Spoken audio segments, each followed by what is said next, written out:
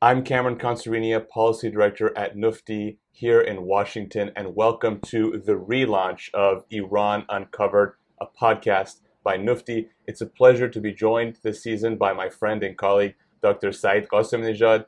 Saeed, good morning. How are you? Morning. I'm fine, thank you. Good to And see you. great to be with you. Great to be with you, and better than being together, being with our friend, Dr. Xiyue Wang, here with us in Washington. Good morning. How are you? Good morning. Thank you very much for having me here. Uh, Just want to make sure I'm not a doctor yet. Hopefully, one day I will be. That's true. Did he say your name correct? Yes, yes. How do we say it? The proper way. So Wang Xiyue. Wang Xiyue. Okay. Yes, Xiyue. yes, Xiyue. Yes. Because I noticed in your writings, your byline, you put Wang Xiyue as opposed to Xiyue Wang. Yes, I'm known in Iran as a Xiyue. Ziyu. Yeah. Yeah, because I Googled you last night and I thought there is another Wang Xiyue who is very famous, but she's a professor at Nanjing University on agriculture or something like that. Oh, there are many people Yeah. who have a name. I thought you were the most famous Wang Xiyue, but apparently not. There's a fierce competition between these two. Maybe this episode can help boost his popularity to the number one. She's doing some research on agriculture. She had like close to 4,000 citations. Wow. Wow. I guess in a field like agriculture, it's a bit easier. Maybe it's kind of boring. Yeah. Um, well, we're really thankful that you joined us for this first episode of our relaunch podcast, and even a greater pleasure to have you in person. So again, thank you. Last night, when Said and I were talking about this episode, and when we talked with you about it, one of the things we really want to talk about is more about Xiyue, the person, beyond your whole experience and things that maybe people know about you, your policy views, things like that. So last night we went out for Persian food with some friends here in Washington, Yes. and you had what I think is a remarkable knowledge of all the different aspects of Iranian cuisine. So what was it like in Iran? I mean, did you travel to different parts of the country, obviously before your arrest, which we'll get to? Did you get to travel the country and try different cuisine? And No, unfortunately, I was only in Tehran. I never had a chance to travel outside of Tehran. And never got a chance to see the beautiful country, unfortunately. I really hope in my lifetime I'll be able to go back to Iran as a real guest and tour the country. yeah, How long were you there before they picked you up? 4 months. 4 months. Okay. Yeah. but in that time, I mean, I remember once we were talking. I think maybe you gave an interview or something, and you said something about kale pache, and I was amazed that you knew even the most intricate Yes. Iranian dishes. Yes, I love kale pache. It's very good. I love it. Where did you live in Tehran? In Vanak. Narmak? No, Vanak. Banak. So Narmak Ahmadinejad lives in Narmak. Ah, Yeah, when he was looking for apartments, he stayed far away from there. right. Um, Now, so you're well known, unfortunately, as a former American hostage in Iran. But as you and I have talked about, and as Said and I said, there's so much more to you, obviously, personally, professionally, academically. You're pursuing your PhD. You're doing so many other things. You know, who is Xiyue Wang beyond this really unfortunate experience that happened to you by the Iranian regime? Yes. What's your story? So obviously, I'm Chinese American. I came to the United States as an immigrant when I was 20 years old. My family settled in Seattle, Washington, where I went to college for South Asian studies. There, I learned Urdu and Hindi. Because of that connection, I got interested in Persian, learned the Persian language, went to South Asia, became interested in the Persianate connection between South Asia and Central Asia. And then that's how I got into the study of Persianate sphere and the Central Asian history And I did a master's at Harvard on Russian and Eurasian studies with a focus on, again, Central Asia. And then after Harvard, I worked for the International Red Cross in Afghanistan as a Pashto interpreter between 2010 and 2011. In 2013, I returned to the United States to pursue a PhD studies at Princeton University, again on Central Eurasian history. That's kind of the brief outline of my life up to Princeton. I mean, to decide to go, so when did you go to Afghanistan as a translator for the Red Cross? In 2010. 2010. And how did you, I mean, that's, with that many degrees from that many prestigious universities, obviously you could have done a lot. I mean, what drove you to go be an interpreter in a place like Afghanistan in a time like 2010? I was out of a job in Hong Kong. Well, actually, it's not very easy for people who do humanities and Sure. social science. The job opportunities available to us are limited. So after my master's, I was considering law school. I was doing an internship in an American law firm in Hong Kong. But I decided I don't like doing IPO and serving wealthy people. It was a bad time. Financial crisis hit Hong Kong really hard.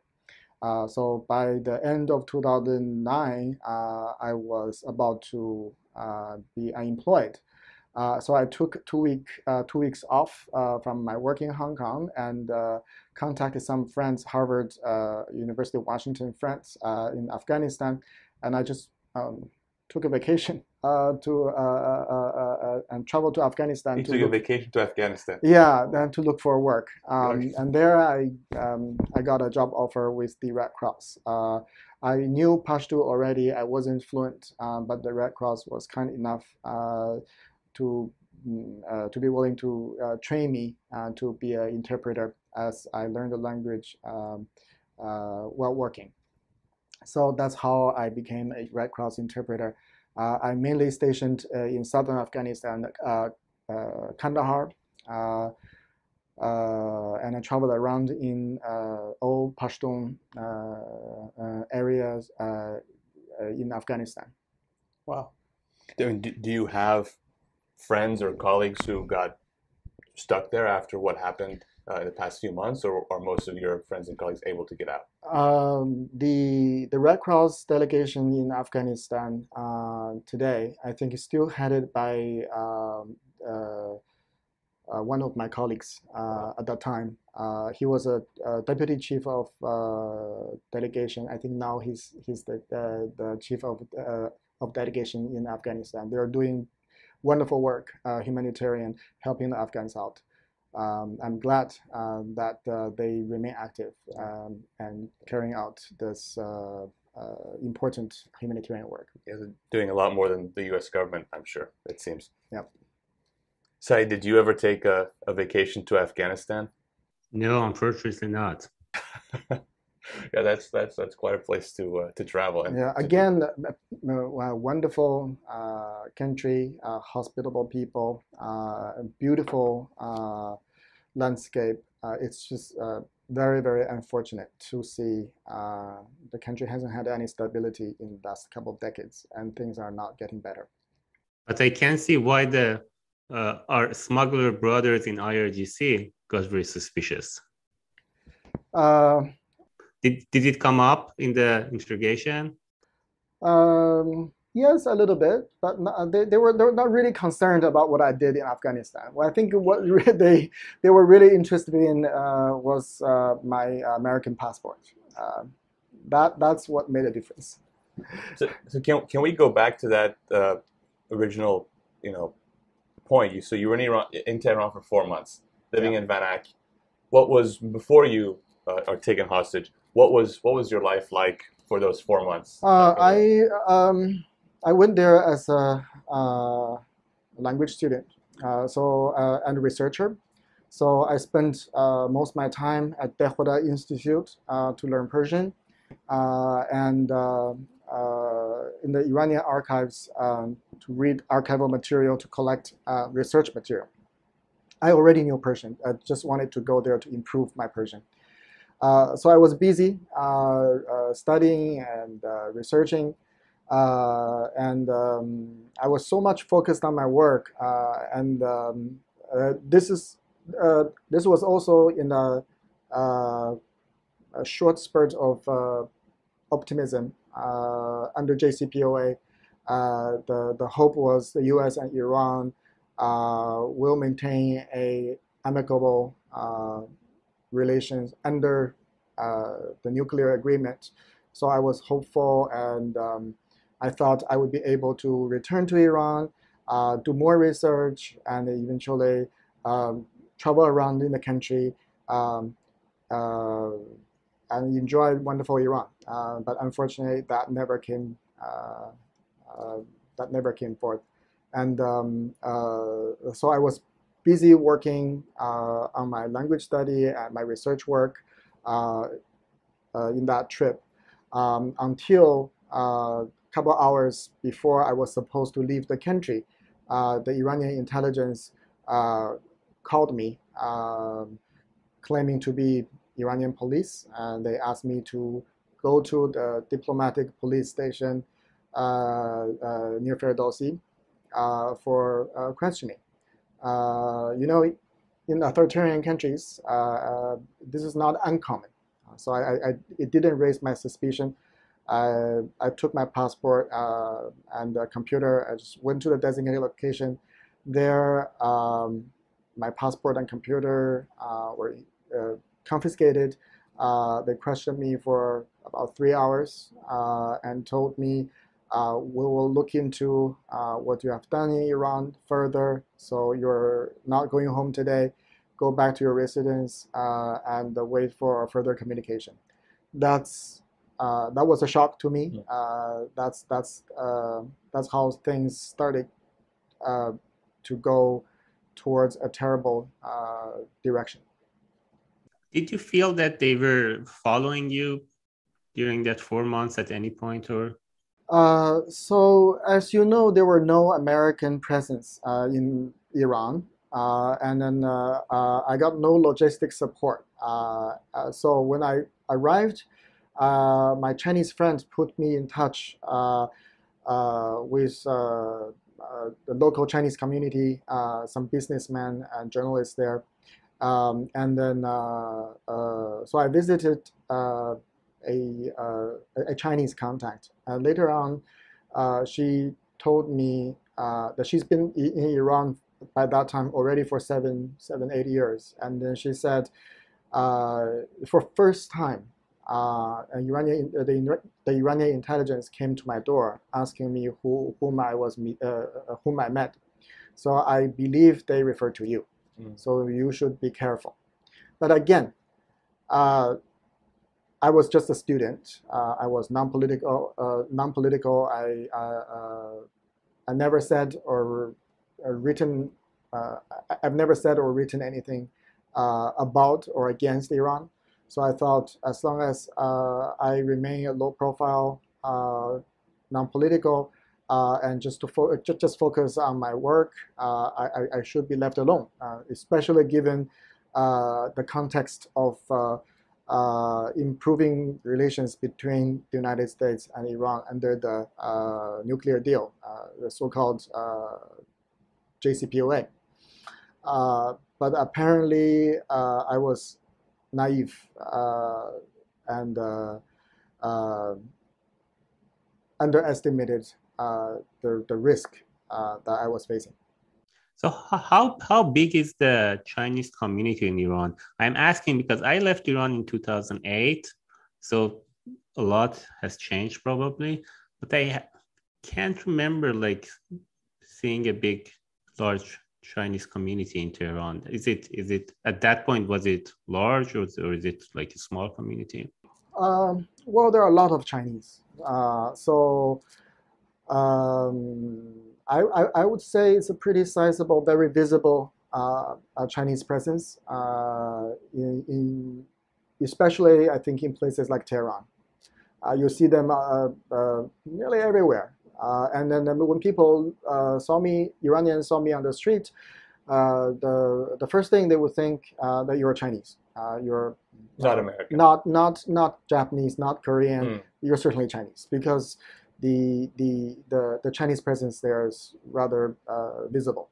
When I tell them, in fact, when I told them I'm American, they say no, you're Chinese. Yeah. And what was that? A lot of. Go ahead, Saeed. And are they like mostly in business or doing like research?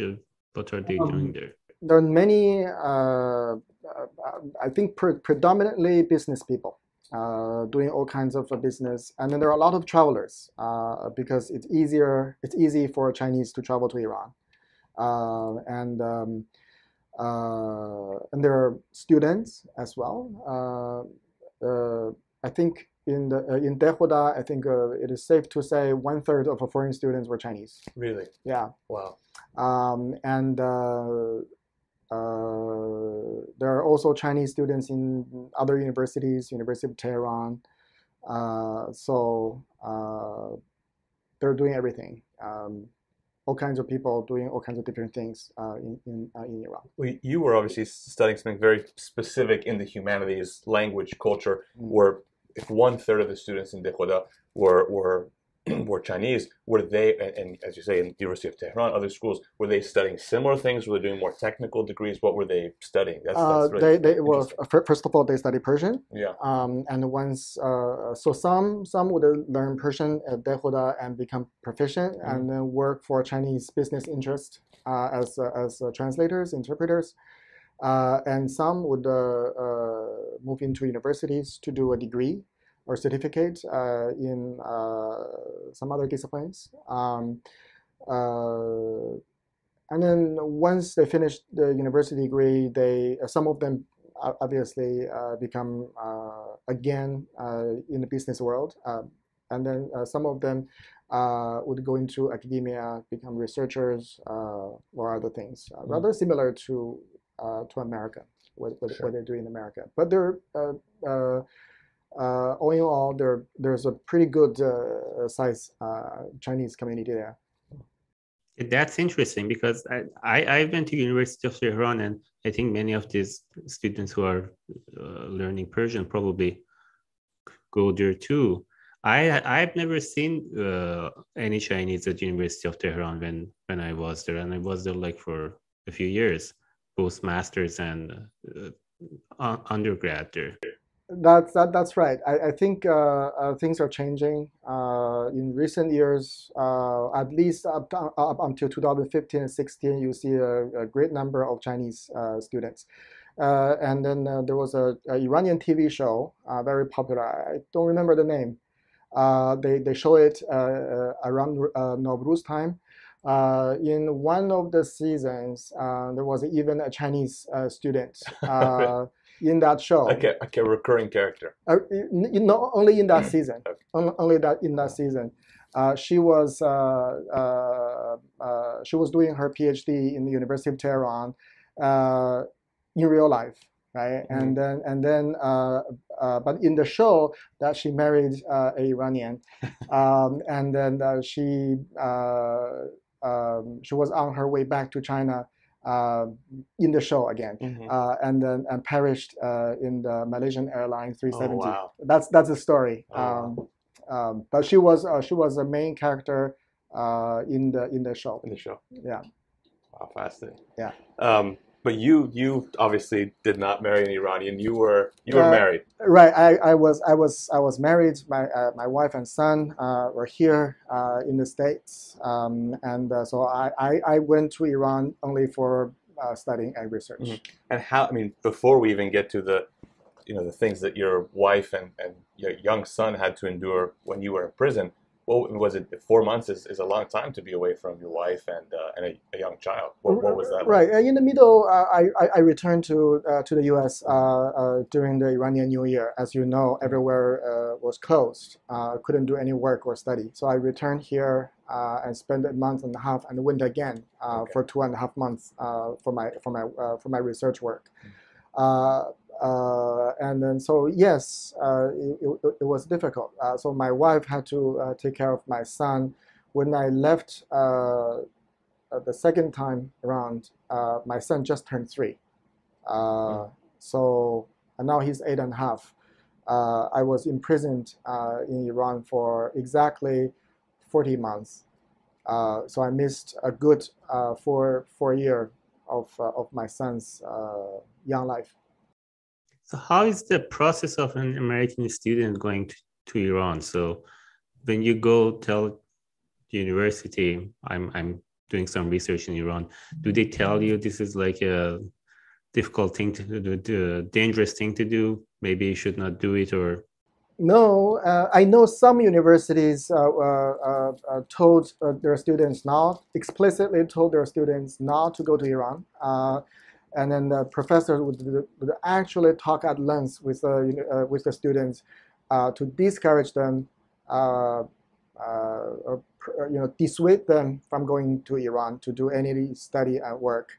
But not in my university. So I was not a student of Iranian history or Iran studies. In fact, my field is Russian-Soviet history, Central Asian history. I was looking at possibly Afghanistan and Russian Central Asia. What I needed, so my connection with Iran was only the Persian language. I wanted to go to Iran to do the Dehuda language program for summer 2015 to bring up my Persian proficiency so that in early 2016 I could go to Afghanistan and jump right into my research work without spending too much time brushing up my language. So that was the plan. But the Dehuda Institute ignored my application, did not give me my visa until November 2015. So by this time, JCPOA has come to being. And under that misplaced optimism, my professors at Princeton just encouraged me to go to Iran to explore research opportunities. I accepted the idea because I was thinking, like many, that the JCPOA was making a difference. Without getting into necessarily specific universities or individuals, you talk about this, what you call misplaced optimism in regards to the JCPOA, and I imagine that extends beyond just the JCPOA, but you are a nearly lifelong academic with multiple degrees from multiple prestigious universities, and beyond that, you've had contact with other academics from other prestigious universities. What is your sense of how the American academy, whether it's broadly or particularly Middle Eastern studies, Iranian studies, Persianate studies, things of that nature, and the persons who work in the academy have in shaping how we as Americans broadly, or even yourself, how you viewed American relations with Iran or the region as a whole? Well, that's a very, very good question. So again, I was not a student of Middle Eastern studies per se. I have taken a few courses, Islamic studies, Middle Eastern history, and things like that. And I think it is fair to say the Middle Eastern, the field of Near Eastern, Middle Eastern studies in America is very dominated by the Saeedian, Edward Saeed, Saeedian rhetoric, meaning Western imperialism from the British French empires to U.S. superpower post World War II in the Middle East explains away everything that happened in the Middle East. And then everything is to be blamed on the West. especially in case of Iran. It is so common, as you all know. Almost everyone in the academia talks about the current state of U.S.-Iran relations start from 1953, right? Saeed loves to talk about that. Yes. That's his favorite topic. Yes, never mind. If you look into the nitty-gritty details, you just find the actual historical events, the background, and everything is not that straightforward as those who just put forward the argument America, CIA toppled democratically elected Iranian government. That's factually not the case. Mm-hmm. So of course here we're not going to have a historical discussion about that. I'm just saying history is much more nuanced. It became so when I went to Iran, I bought into this idea that America did everything wrong in Iran with regard to Iran. The U.S. attitude towards Iran is condescending and imperialist. And I believed that the JCPOA that the Obama administration did was a very positive step forward to right America's wrong, and that certainly will have a positive effect on the Iranian behavior, the regime's behavior, I mean. Meaning, at least at a personal level, if I don't offend the regime, I should be left alone to do my work. But not even that minimal was I didn't even get that minimum right? So it is. I think the biggest lesson I learned through my experience in Iran is just how biased the American academia has been. Generally in the field of Middle Eastern studies, but also specifically on Iran. This is not to say that there was nothing right about the predominant academic thinking or rhetoric. What I want to emphasize is the fact that they miss half of the picture, right? So you can talk at length about how wrong the U.S. behaved towards Iran, but there's another half of the picture. From the Iranian perspective, and they have their own agency. They have their own reasons, their ideologies that determine the way they behave.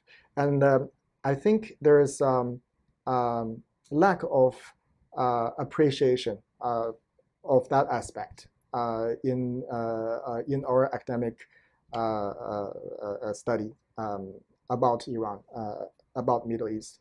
So basically, we overemphasize Western agency towards the Middle East, but we de-emphasize or ignore the local agency that made, that, in my opinion, equally important in making their history. Well, and you said that that dominant view is based on an assumption of American condescension in the past, but that view itself and the almost elimination of agency of the local population of Iranians in this case, that in and of itself is actually condescending. Saying that Iranians have no agency, everything that happens is because these Iranians are still angry about something that happened 70 years ago. They can't control their temper. Right. See, this is subtle, right? They don't say academics don't say the Iranians don't have agency, or they just don't talk about the Iranian agency in these events. They talk about the U.S. agency. So you hear about how the CIA toppled Mossadegh. You don't hear about the roles of the Iranians, the clerics, mm-hmm. how the clerics turned against Mossadegh, right? And how the people on the streets. And how the Iranian law worked at that time. And for example, the fact that Mossadegh's own authoritarian tendency. So these things tend to be ignored, whereas the U.S. agency, British agency, Russian agency are emphasized. And I think this is largely misleading And from my personal perspective, this is not only misleading at the academic level, it can have a real human impact. For example, I you know I was deeply convicted that what I learned in the ivory tower was essentially right. And without that belief, I couldn't have committed to studying Iran, going to Iran in that juncture of time, and take immense risks, right, in retrospect. So I truly believed in what I learned. But then when I went to Iran, by talking to Iranian people on the street, and seeing how Iran works, and then after I was jailed, my interaction with the Iranian authorities, my interaction with the Iranian prisoners from all walks of life, I learned so much, because Iranians inside of Iran certainly have a different perspective. They don't look at their relation vis-a-vis the rest of the world, vis-a-vis the United States, solely from an American perspective. We're learning in this country. So that was revelatory to me. I learned just so much, and then that convinced me that what we are teaching in university classrooms here is inadequate. We miss important 50% that can have a real policy and human consequences. So, Saeed, have you had the same experience? I mean, obviously you have been in academia, but in a more finance and economics. But having been at a think tank for several years, have you had the same experience as Xiyue about the American Academy and what it's teaching American students? Not in finance. I think in finance. No, but beyond that, I mean, in terms of your interaction with other academics on this topic. So when I was at university, I only talked to finance and economic professors, so not really. But outside the university, he's right. I think it's very difficult to have a different point of view, and it's getting worse and worse, I think, like in social science, humanities. I have a question. So you said your line of study was Soviet studies. Is it the same in the Soviet studies, or it's something very much concentrated in the Middle Eastern studies? Yes. So when Soviet Union was there, this was 30 years ago, right? So when Soviet Union still existed, and even shortly after, there was this academic trend that explains, because the biggest thing in Soviet studies is the revolution, right? And how the revolution unfolded and what happened afterwards. So there was, I would say, very dominant view that says the revolution was somehow redeemable, right? It just the Bolshevik Revolution. Yeah, the Bolshevik Revolution, the 1917. All right, so it's somehow redeemable. It's just in the decades followed, because of circumstances, things went astray. But the whole idea of revolution, the way it was carried out, the early days of revolution, they were very positive things. Real changes were being made, and again, in a nutshell, it's not all bad. There are aspects of it were quite good, offered hope. The revolution was world transforming transforming nature. Yes, so there are many scholars who are sympathetic towards the Russian Revolution, and I think similar to the Middle Eastern studies, the many scholars are sympathetic to the Middle Easterners for what has happened in their history. Yes. Beyond academia, in the field of journalism, sticking with this theme of comparison between the Soviet period and the Islamic Republic in Iran, you're obviously familiar with Walter Duranty, and I think probably lots of people who studied Soviet Union, I hope, are. Again, we don't have to get into names or people, but I think we all know who they are. Are there people who are the Walter Durantys of Iran journalism? And if you wouldn't mind, just for our viewers, listeners who maybe don't know who Walter Duranty is or what role he played, can you explain that the importance that he played, the role he played rather, in U.S. discourse on Soviet Union? And do you see that there are similar people playing a role in the American discourse on Iran or the Islamic Republic today? Well, I don't Generally. know very much about Walter Duranty's history per se, and this is very frequently mentioned, especially by Iranians who are really concerned about how how the Islamic Republic of Iran is presented to the Western society, because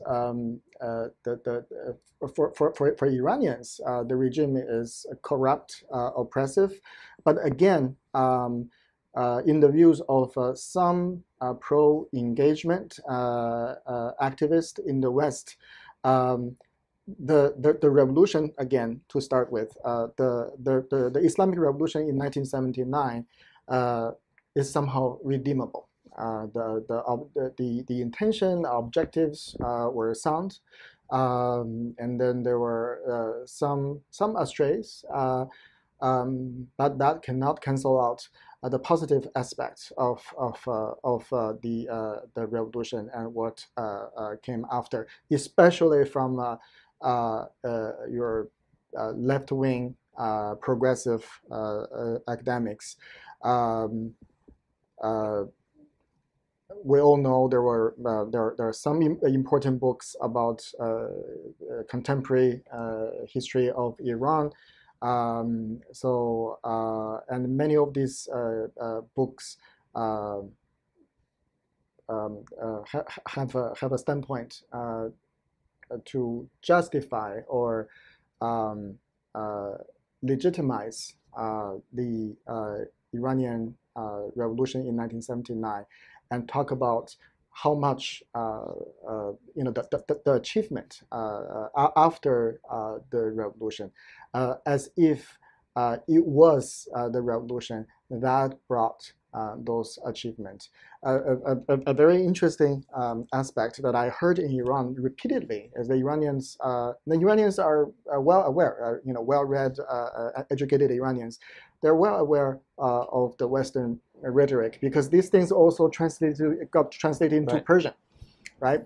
And then they read this kind of literature, and so they said many times Iranians told me, this is so wrong, because the rhetorics like this is as if had there not been the Islamic Revolution, had there not been this oppressive regime, we wouldn't have had any progress in this country.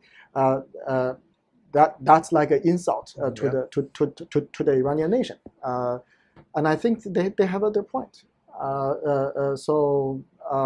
I think but again, from the liberal progressive view, this is very typical again. The revolution isn't all that bad. It has a lot of redeemable qualities.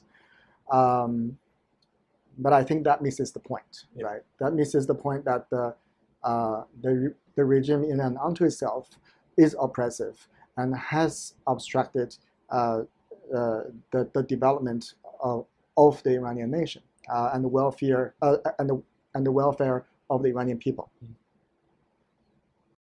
Saeed, I asked about the Soviet because I was listening to an interview with a chair professor, and the chair was in name of I'm not going to name, but it was named after a very anti-Soviet senator. and this professor was so much pro-Soviet that it was very funny, like, you know, like like having a chair, for example, after Churchill and then being pro-Hitler.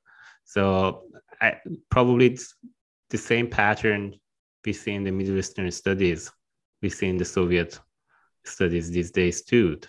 Yes, so you see so the Nazis and Hitler have been totally discredited. No, he was just to make it clear, he was not pro-Hitler, he was pro-Stalin. So this is what I'm saying. So like the Nazis and and Hitler are completely discredited. It is unimaginable for someone to say for someone to come out and defend what Nazis or Hitler did. But it is still quite common, I would say, for someone to say the communist revolution was good. At least the intention was good. And then there's no shortage of people today that would tell you the Islamic Revolution had a very, very good aspect. It pushed out the Shah, the dictator, right? It advanced Iranian society, made Iran a great power in the region, etc., etc., etc. But put this in the grand scheme of things, I think it misses the point, because we have a tendency in this country is that we don't live in Iran, right? Most of Americans, most liberal, progressive left, I mean, even many Iranian Americans who are oblivious to of the fact that we can talk about this issue, pros and cons about revolution, the Islamic Revolution, Russian Revolution, here in the United States, while we're enjoying the freedom and the material comfort we're having today here. But it is a matter of a real life, real suffering for Iranians living in Iran. This is a day-to-day suffering, right? They don't like the regime. They see clearly the problem that they have to deal with.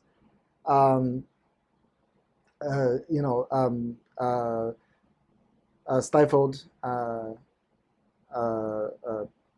progress, stifled call for freedom, and then missed opportunities. But here, we sitting in America, we don't feel that, unfortunately. For us, it's academics. It's academic discourse. But for them, it's real life, and I think that's what's missing. That's what made me come to the understanding that what we're talking in classroom is inadequate, and misleading, right? So we have to really go and live among them for a long time to understand their perspective, their day-to-day suffering, and then reflect on how this understanding can help us to make better policies, and to help us appreciate what we have in this country. It's like the French communists praising the Soviet Union, and your point is, I think, so well taken, and it goes back to at least what I think is the real hypocrisy and the real condescension of these sort of arguments of saying, no, the Islamic Revolution had some redeeming qualities, as you say, sitting from the New York Times office in Manhattan. And Iranians see that, they say, okay, if you like it, you come live here. Let's switch places. Yes. Let me come to New York and you come live in Isfahan. Till that moment, you sit in the cell in Evin prison. I think it's really condescending, as you said. Yeah. Well, you talk about prison, and you've obviously talked about this extensively. Before talking about prison, I have a question because I want to give these people the benefit of the doubt. So you went to Iran as You're very generous, eh? As an academic from elite university, living in Vanak, which is a good place to live. So what kind of people you saw there? I assume like the type of people you see there, these are like upper middle class people, educated. And then you went to prison. I think you see like different type of people there. Did you see any significant difference between the views that you heard outside prison and the views you heard inside prison? Remarkably, not a whole lot different. Yes, so I lived in kind of an upscale neighborhood, but the people I dealt with on the street, not necessarily well-off, your upper middle class people, right? Um, I think in two occasions, people on the street, young people in their 20s, grabbed me asking me how they can get asylum to my country, not knowing I'm American, right? They just want to go anywhere. They just wanted to go anywhere. You can see that sort of a desperation among young people, and that is heartbreaking because Iran has a overwhelming, very young population, and when the young population don't see hope in their own country, it's a problem, right? And then and the people on the street would tell me how frustrated they are about the situation, about the regime, right? And then once I took a taxi, how taxis work in Iran, usually shared taxi. So the driver was a woman, and all the passengers then got off, and then I was alone in the end. And then she said, I can't take you further because you're a man. And then she said, and pointing to her hijab, said, I don't like this. I want freedom, right? See, in other countries that we take for what we take for granted, isn't the case in Iran. Like a woman driver couldn't drive a male passenger, and then she felt necessary to explain to me as a foreigner that her longing for freedom, and I think that's very sad, given such a dynamic society that Iran has. Young, well-educated, all these things. Well-educated, where they had no opportunity, limited opportunity. My Persian teacher was a student at the University of Tehran.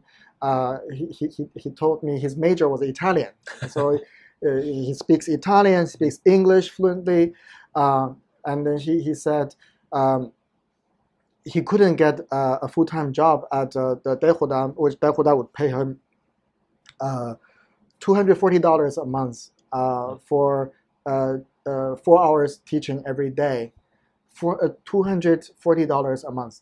How can a person make a living like that in Tehran? A talented, well-educated young professional. So he had to take a position elsewhere as a journalist, and he's a liberal-minded person, but he said, well, I could only find a position in the far right wing, far right outlet. I had to write things that I don't believe. Mm-hmm. So I think that's very sad. So I heard stories like that. I can go on and on about this. Small and big frustrations from all levels of the society, from men, from women, from young, from the old.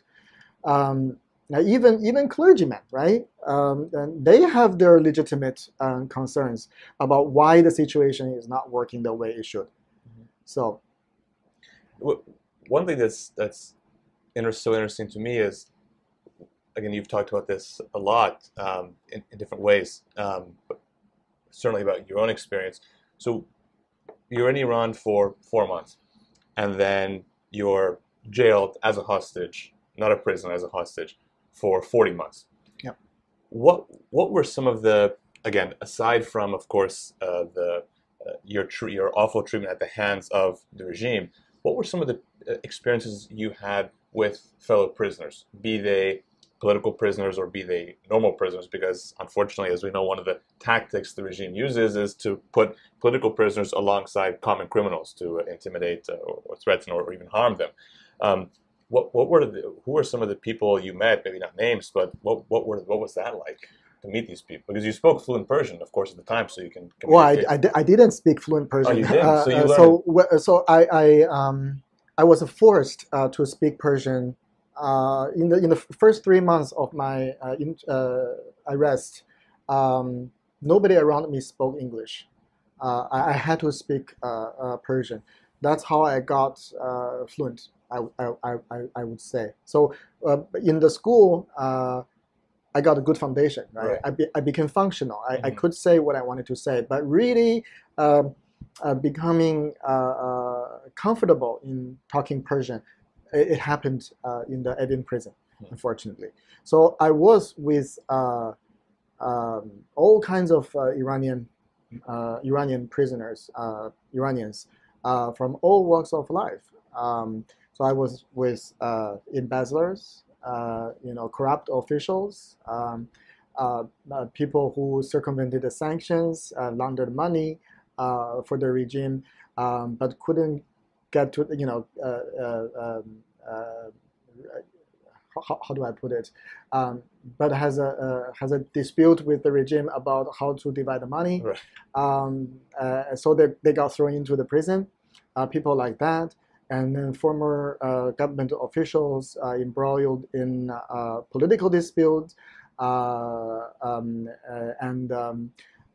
political dissidents, members of the Mujahideen Khalq, also journalists, reporters, intellectuals, and people who posted on Telegram things they shouldn't have said, and other foreign dual national hostages, occasionally petty criminals as well, yeah, you name it. I think I've seen people, very wealthy, very extremely wealthy Iranian elite businessmen, former regime insiders, down to the very low level, very bottom strata, purse snatchers. Yes, of people who actually had to struggle at the on day-to-day level. Iranian minorities, Sunnis, Kurds, Baluchis. I really learned a lot. My 40 months in prison was really like a field work for me that allowed me to delve in deep with into the Iranian society, hearing different perspectives, different stories of different individuals. Saeed, you were also in prison. What is I was by myself there, so yeah, no, but I'm the only one here who hasn't been in the Islamic Republic's prisons. Well, that's not something you want to. Nah, but you two have. So you were in a different situation, Saeed, obviously. Yeah, I wasn't a VIP, so I was I think 20 years old student then, and they took me with my own car to Evin to IRGC prison. I was there for like months. So, and it wasn't like they didn't like Xiyue. They didn't want any information from me.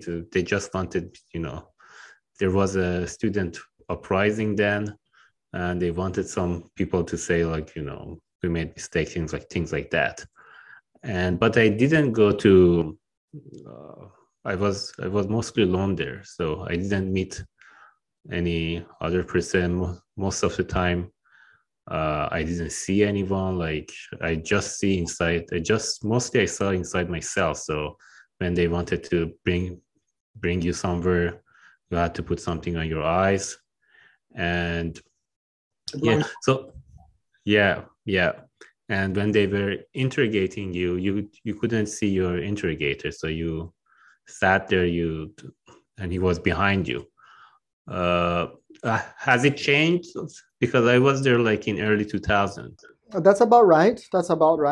My first interrogator, I could see him because he questioned me while I was outside the prison. I saw him.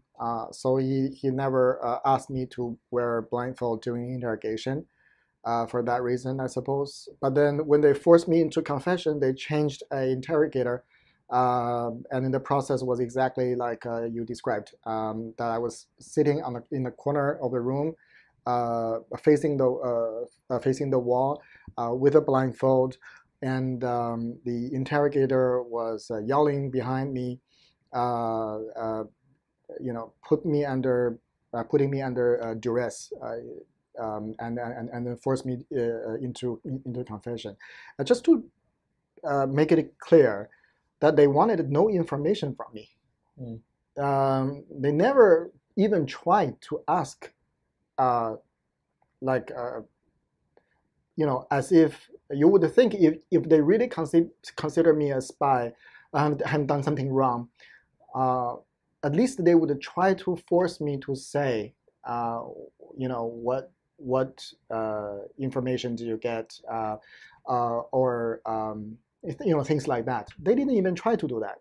So to you, how early on in your imprisonment was it clear that this was a hostage situation? About a month into the imprisonment, because the first 18 days I had a daily interrogation for a couple of hours.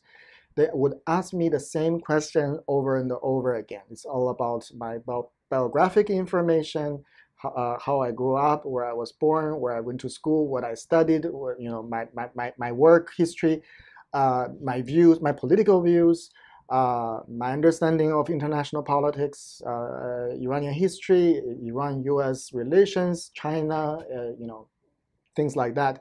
And then I thought, none of this was incriminating, and they must be investigating me.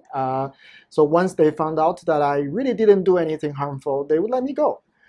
So by the 18th day, they told me, we have investigated you thoroughly. We don't think you've done anything wrong. We've written a good report about you. We'll take you to our chief. If he decides that you're innocent, like we think you are, he will let you go. Or at least you can wait for, he will release you on bail, and then you can wait for your process outside the prison. So I was hopeful, and then they took me to Hotel Istiqlal. In the suite, an old man came, and he told me, we're going to ask you some questions, and we're going to analyze your facial expressions to see whether you're telling the truth. So if my consultant comes to the conclusion that you're truthful, then we'll let you go. And then they started filming. They asked me the same questions during as they asked me during the interrogation, knowing exactly how and what I would say.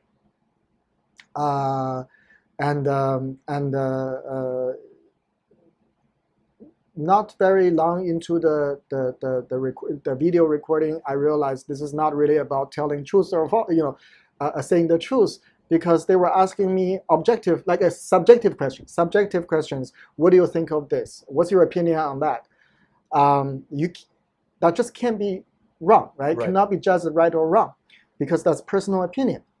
But then for a person in that situation, you just want to believe that there's a slim chance that they would understand that you're not harmful. They'll let you go. So I had to play along. And then by the end of the day, it was really clear it was just a video shoot for propaganda purpose for the future. So after that, they took me out of the solitary confinement, and I was allowed to call my wife the first time. And then they didn't come to me for 10 days. I was waiting, hopefully, that they would release me. But instead of releasing me, 10 days later, they suddenly started interrogation again. In 2 sessions, they forced me into confession, telling me that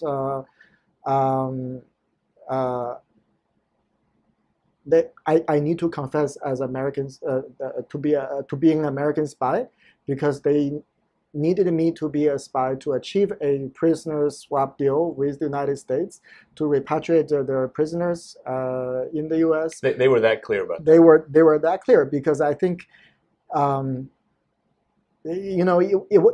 was very, very clear from day one what they wanted to do with me, and they knew I have no intelligence value. They didn't even try to press me to say, to say things that I didn't do, or it was just completely a scam, And they told me, because I think for their purpose, why do we spend time on this, right? So we'll just tell him what we need, and he would understand there's no point to resist. He would tell us what we need, and that's it, right? That's exactly what happened. So they told me, you have to confess, otherwise there would be no deal, and then that's to your detriment, right? So if you don't confess, you will never be able to go back to the U.S. You will never be able to see your wife and son. Nobody will remember you. You will rot here in the prison. And if you don't confess, we'll send you back to solitary confinement until you confess.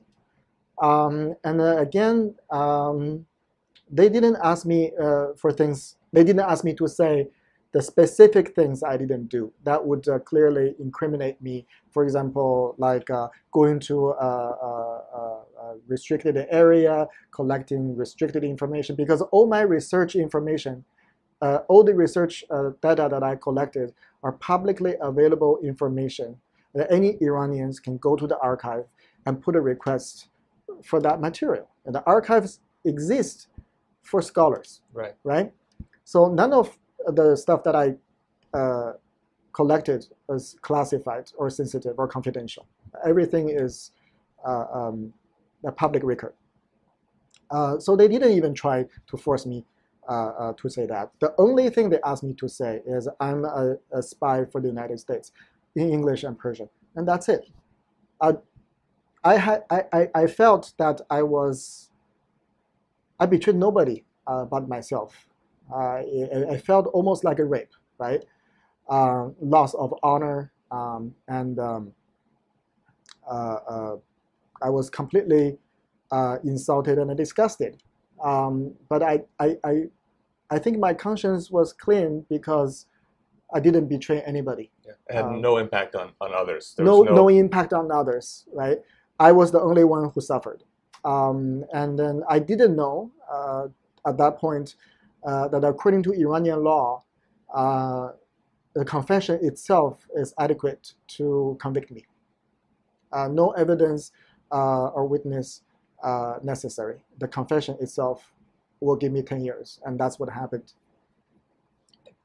But one thing we need to understand about Iran is that the reason they can do this is that all the judges and courts are working with them. So if you, so the judge really, when you go to the court, the judge really doesn't try to understand the case. So the judge has someone from the IRGC, they tell him, for example, you have to give him this amount of prison or something like that. So the judge doesn't try to, investigate the case or something like that.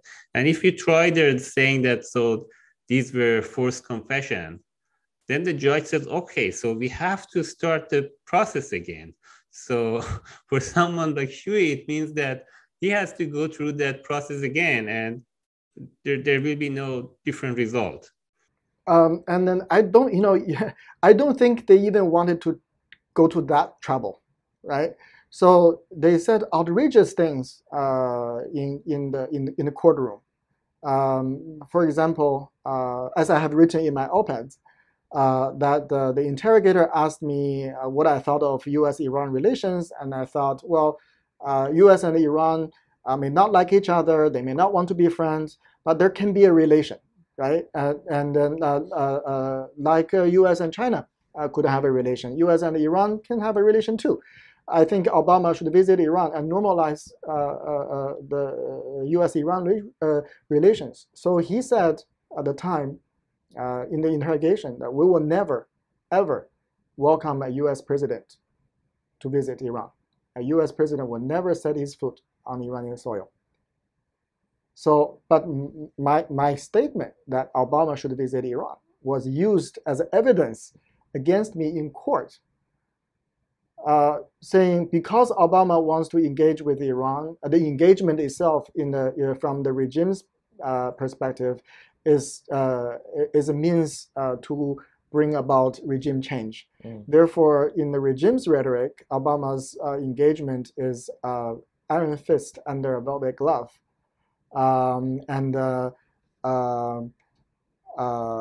Apparently, I said Obama should visit Iran. Therefore, I'm an accomplice or agent of America's regime change scheme. Therefore, I need to be persecuted and convicted for that very crime. So I was convicted as a spy / infiltrator, right? And then also I want to say, and you cannot believe in a courtroom, in a serious place, a solemn place like a courtroom, in front of a Judge Salavati, this can come up. My advisor at Princeton is America's best Soviet expert. So he wrote books about how Soviet Union collapsed.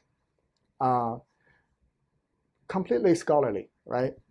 He wasn't engaged in the process of Soviet collapse, but he wrote a study of it. So, but Salavati said, your professor single-handedly brought down the Soviet Union, right? So he sent you to Iran for part 2 to bring down our regime. And I said, well, how is that possible? I'm alone. I don't even speak Persian fluently. I only came here with $10,000. And how could I even contemplate to bring down your regime? And then Judge Salavati said, of course you could not, because before you could do that, our wise supreme leader and were very capable agents of intelligence have stopped you. That's why you are here. We prevented you from doing any harm to our system. I mean, if this weren't so tragic for you, this would be like a comedy show. Exactly. So it's really a farcical process, right? How could this be true? I would ask myself thousands of times every day, how could this be true? How could this happen in the modern world, 21st century? I have done nothing wrong, and I came to Iran with a goodwill, and I say that to people around me. I came here with a goodwill to learn Persian, to study your history, to appreciate your culture, to write an episode or aspect of a history that has not been presented. I want to shed positive light to the Iranian society, about the Iranian society. But why is this happening to me, right? So, but yes, that's just the sheer reality. Saeed? If you don't have any other question about his time in Iran, I want to ask some questions about when he came back. Go ahead. So I'm being honest with you. So when you came back, I said, oh, this is another hostage being released. Now he's coming. He's from elite university, liberal background. Now he's coming back to the U.S. He starts using his, you know, credential as a hostage and saying that the regime is, the regime is reformable. These people who got me were the hardliners, reformists are good. And it was really like I was quite surprised when you started talking about Iran in the US. And you were saying the same things that I have been hearing from Iranian people, I have been hearing from dissidents. And I was quite surprised. And I want to thank you for that. But I also have the question, why do you think so many people who have bad experience with the regime, but then when they go to the free world, they are not very critical of the regime? Like, it's very hard for me to understand that. Well, because I think I had such a transformative experience in Iran. I went in with naivete. I totally trusted what I have learned in classroom, what I have read from academic books, the typical Saeedian rhetorics about the Middle East, Saeedian interpretations about Iran-U.S. relations in the last couple of decades. But what happened to me has proven that this line of thinking is inadequate and largely wrong. Again, because it ignores Iranian agency, right? And then also thanks to my interaction with the Iranian people on the streets of Tehran, in the in the prison, with again Iranians from all walks of life, they gave me a thorough re-education that really revised my understanding of Iran.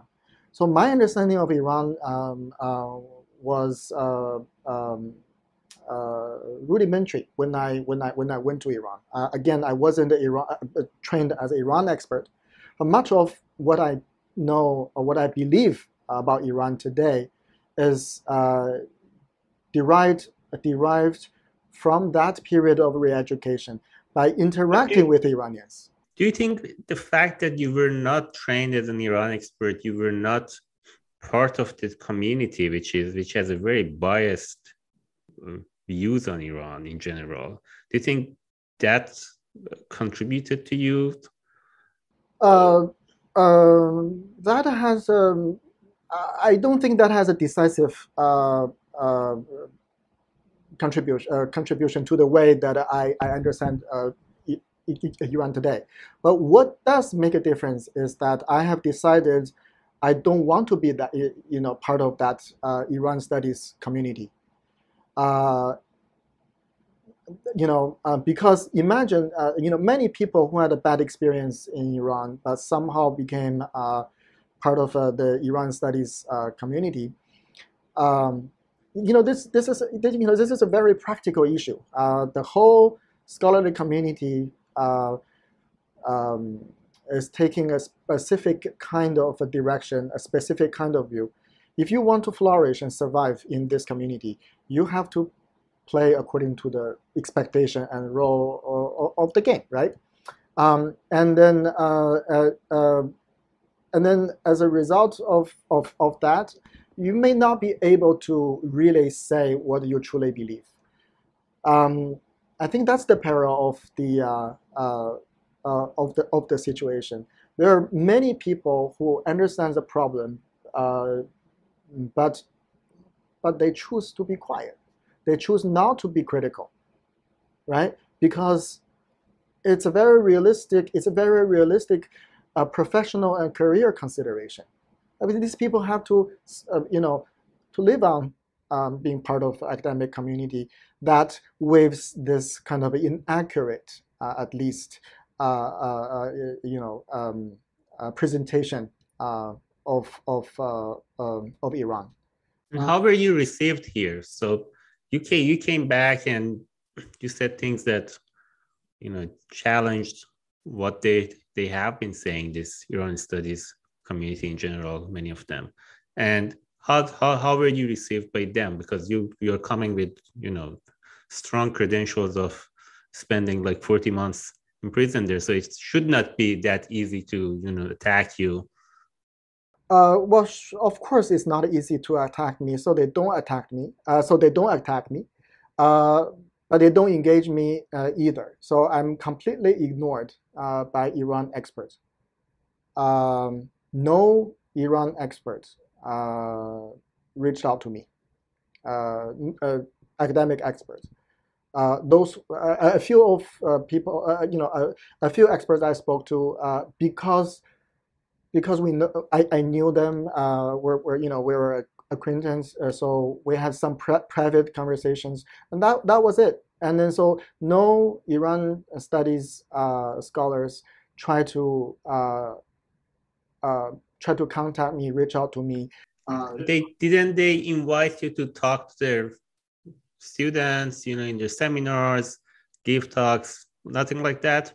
Absolutely not, even a single incident. So again, I'm completely ignored by Iran scholars. And some of them, again, we no need to name names if you don't want to, but some of them even, when you have what I perceive to be, when I see them, perfectly logical, perfectly respectful, perfectly level-headed discourse on Twitter, let's say, they block you, actually. Yes. Yes, a number of prominent Iran experts blocked me on social media without even direct communication. Because what you're saying is, I imagine, inconvenient for their narrative. Right. So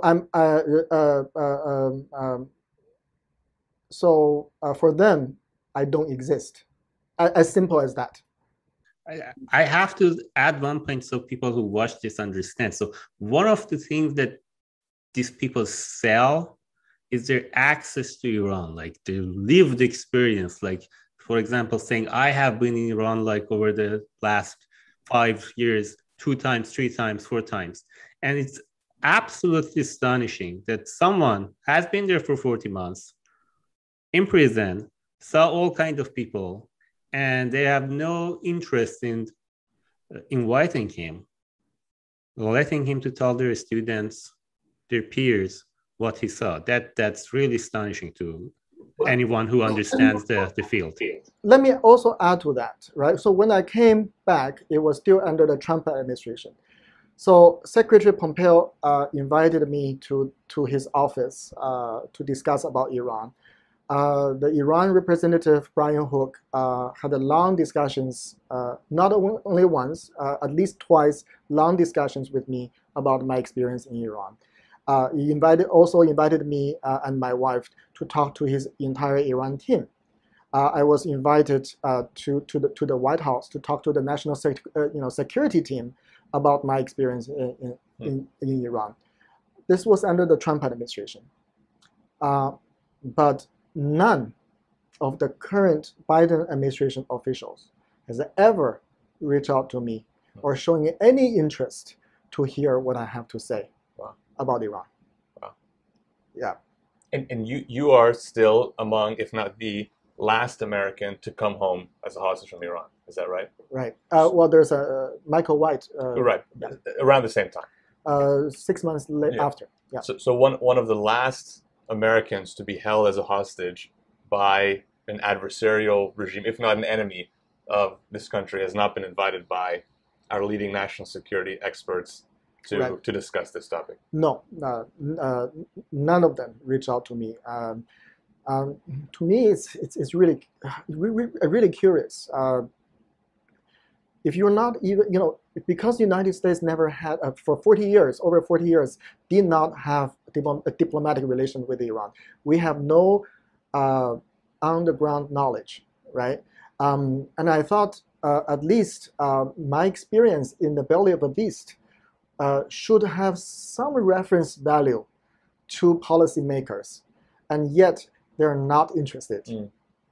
Well, it's fascinating what Saeed says, because it's not only that those people use the fact that they once went to Iran for 2 weeks and stayed at their aunt's house in some ritzy neighborhood in North Tehran and went to the best restaurants and nice shopping to say that they're holier than thou. They also use that to discredit those who have not been to Iran. So they use it to say Saeed Ghasseminejad, who he hasn't been to Iran since 2008. Never mind the fact that he can't go to Iran because he would be summarily imprisoned and unfortunately probably worse. They use that to discredit others. Yet when they have someone like yourself who was there for 40 months, as you say, in the belly of the beast, they block you. They treat you as if you don't exist. I mean, to me, it's really it's a perfect example of the hypocrisy and condescension that you talk about in the academy, playing out as your life, really. Yes, but also I should say, every time when I publish something on Iran, I receive emails from mostly Iranian Americans, I suppose, but also non-Iranians. Every time when I read something about Iran, somebody would read it and email me and thank me for sharing my experience. Regular people. Regular people, Yeah. not scholars, Yeah. But those who are genuinely interested in Iran, care about what's going on in that country. So I think there is a tremendous interest in this country on Iran, among Iranian Americans especially, and yet I'm so disappointed that many so-called Iran experts are not interested in what I may have to offer, right? So if I were in their position, I'll probably at least talk to the guy and see if he has something to offer. Right. Maybe I don't agree and I would dismiss him, but at least perhaps it's useful to talk to him. Mm-hmm. But I can say not a single Iran expert has done that. Saeed, we're almost out of time here, given Xiyue still has a very busy schedule for a short trip to Washington. Do you have any last questions? If not, I have one here, but you go ahead. I have just one last question about the whole hostage situation, because there are still other hostages. Sorry to interrupt. But take what I said back just for 1 minute. Professor Abbas Milani at Stanford has been very supportive. He did invite me to talk to his students at Stanford. It just hasn't happened. So Professor Abbas Milani is the only exception. Yeah, I would have done injustice to him. No, it's worth mentioning, because he interestingly, I mean, whatever, he's one of the people, I think, at least in my perspective, people can have different views on Dr. Milani, but he's one of the few people who has, over time, at least in my assessment, been willing to change his views and express the fact that he has changed his views on some issues. So I'm very glad to hear that he invited you. Yes. So Professor Abbas Milani has been a tremendous source of support in that regard for me, knowing that I'm not completely ignored. And I am looking forward to talking to Professor Milani and his students. That's great. But this is the only exception. Only one in all of academia. Wow. Yeah. Wow. Well, thank you to Dr. Milani for doing that. That's excellent. Yeah. Yeah, so there are other hostages in American hostages in Iran, and the discussion is that some people say, like, the Trump administration's approach was bad for releasing the hostages, and the Obama and Biden administration's approach is better. It can be more successful. What do you think about that? That's totally wrong.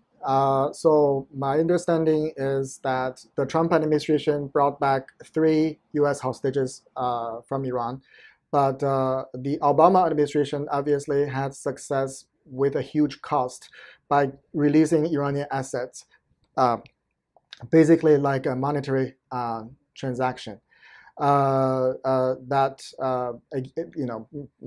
through which he was able to bring back Iranian American hostages in Iran. But I myself, I believe, was a collateral damage of that as well, because that obviously had the effect of encouraging the Iranian regime to take more hostages. And here, I really have to say, former Obama officials, no matter how they want to spin it, they released the assets, $1.7 billion of Iranian assets to Iran. They may say it's not ransom, this is the best deal we can get. Never mind, the Iranian regime interprets it exactly as a ransom. And then they acted as if America paid ransom. So let's take more Americans. That's exactly what happened, right? And then look at the way that American hostages were released under the Trump administration. None of us was released through any monetary transaction. No sanction relief, no release of Iranian assets. I was exchanged with an Iranian prisoner in America who was due to be released for time served in a week. Had there not been exchange, he would be released anyway. So my conscience is clean. The United States did not, under the Trump administration, did not put more people in jeopardy because of my release. And I praise the effort that the Trump administration's and many others, not only the administration, but also other organizations, institutions put into my release to achieve my release. But look at the Biden administration. 9 months into the Biden administration, not a single American hostage has been released from Iran. And then Iran has increased its demand for America, from America, in order for the release of American hostages. I'm very pessimistic about the direction that things are going. And I hope the Biden administration would use leverage and make the Iranian regime understand if the hostages are not released, there will be consequences. And there are consequences. There shouldn't be ransom paid for their release. They should be released because they are held with trumped up charges. They are held unjustly, right? They should be released. Period. Yeah. It's so interesting to hear that from you, because it's difficult for those of us who have not been hostages, and not really fair to say you shouldn't pay this cost, you shouldn't pay this ransom, because we get Americans in exchange. But in your situation, you were, as you put it, the collateral damage of such an action. So it's not merely a transaction of dollars for hostages; it comes at further human costs down the road. Yeah, we have all seen that ever since maybe before President Biden came to office, the signal of re-engagement, meaning in the administration's term, diplomacy, through diplomacy. In my term, I would say appeasement, was clear, right? From the even before Biden took office. And look what we have achieved. The United States relinquished its credible deterrence over Iran. Military deterrence, and then refused to use leverage, allowing China to buy Iranian oil against U.S. sanctions to allow the regime to stay financially afloat, right? And then basically turning a blind eye to Iranian proxies' destabilizing behavior in the region, right? Releasing frozen, blocked Iranian assets to Iran in the hope that Iran would come to the negotiation table, negotiate in good faith for mutual return to the compliance of a JCPOA. Did it happen? With all these concessions, right? Yeah. It didn't. Iran arrested more hostages, not only American, but the citizens of American allies, right? Yeah. And are demanding even more from America and American allies. Yeah.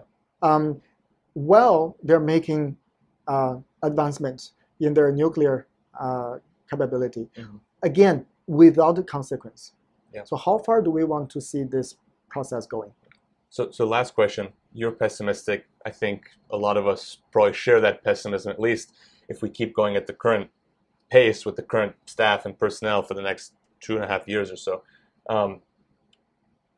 We've talked about this a lot. You're not an Iran expert by training, but because of the situation to which you were forced, you spent so much time focusing on Iran, since your release. And obviously, as Saeed said, I think there are many people who are thankful to you for that. What's next for you? Will you continue to work on Iran, talk about Iran? I mean, what's the path forward for you specifically or broadly? I would continue to talk about Iran, to share my experience. I think, again, my experience has some reference value. It should have some reference value to scholars and policymakers. And I'm committed to sharing my experience and understanding of Iran and deepening my understanding and knowledge about Iran. I hope that one day I will be able to make more positive policy impact through my knowledge. So that's in my mind. I think I'm going to do that. Yeah. Okay. Well, we're thankful for you sharing your knowledge with us today and with our listeners, and really thankful that you joined us today, and looking forward to seeing more of you in the future. Thank you very much. Thank you for your time. It was great talking to you. Thank you. Thank you, Saeed. Thank you, Kamran. Thank you. It's been wonderful to be here. Thank you. Thank you, folks, for joining us for this first episode of our second season of Iran Uncovered, and we'll see you soon.